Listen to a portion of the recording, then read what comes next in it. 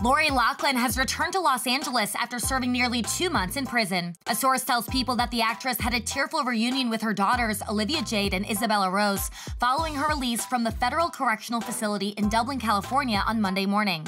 The source calls Loughlin's release the end of a very long ordeal. A second insider says that Loughlin seems beyond relieved that she can put her prison sentence behind her, adding that it's the most stressful thing Loughlin has ever dealt with.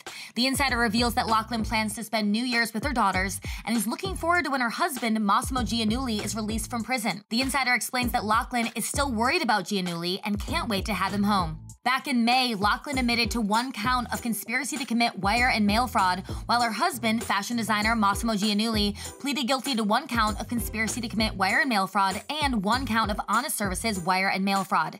The couple was caught up in the scandal in which more than 50 parents allegedly bribed their children's way into prestigious universities.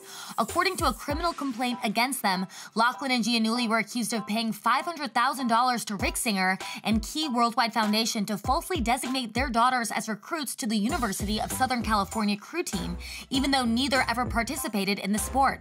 On August 21st, a judge approved the couple's plea deal, sentencing Loughlin to 2 months in jail, a $150,000 fine, and 150 hours of community service, while her husband received 5 months in jail, a $250,000 fine, and 250 hours of community service. Loughlin reported to serve her sentence on October 30th. Giannulli was booked into federal prison on November 19th and continues to serve his sentence.